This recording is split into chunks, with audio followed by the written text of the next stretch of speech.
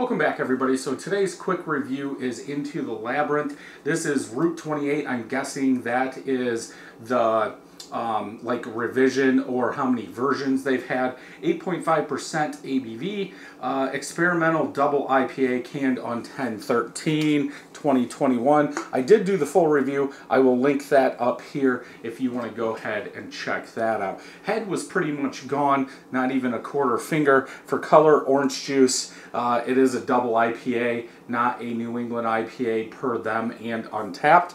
For the smell, I get more juicy tropical, like pineapple, mango, a little bit of citrus in there, some sweetness, but not very much. For the taste, thick body. I still want to say there's lactose in this. I could be wrong. It could be from the malt. They could have made a bigger beer, but it's coming off as a vanilla.